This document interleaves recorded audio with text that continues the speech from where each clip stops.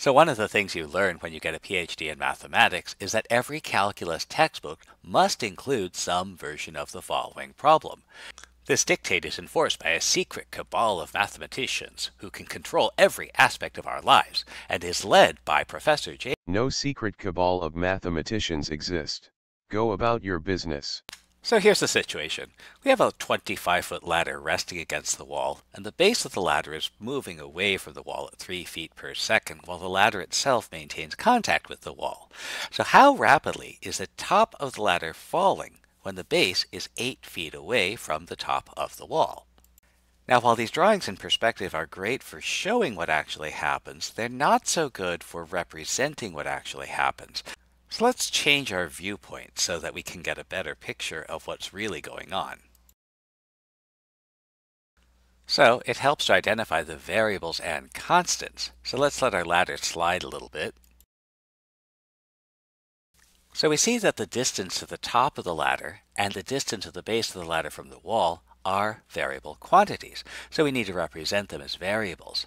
So let y be the height of the top of the ladder and x be the distance of the ladder from the base of the wall. And we'd like to find some relationship between these variables and maybe some other things.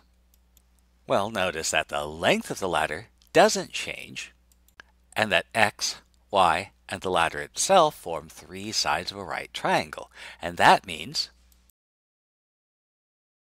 the Pythagorean theorem tells us that x squared plus y squared equals 25 squared. So we're told that the base of the ladder is pulled away from the wall at 3 feet per second. And so this is a rate of change of x with respect to time. And so we're differentiating with respect to time, t. We want to know how rapidly the top of the ladder is falling when the base is 8 feet away from the wall. And so that means we want to find dy dt when x is equal to 8. So we have our relationship between x and y, so let's differentiate with respect to time. We want x equal to 8, and since x squared plus y squared equals 25 squared, then we can find y. So we have a derivative relationship, as well as x equals 8, y equals square root 561, and the x dt equals 3. So I'll substitute those into my equation and solve for dy dt.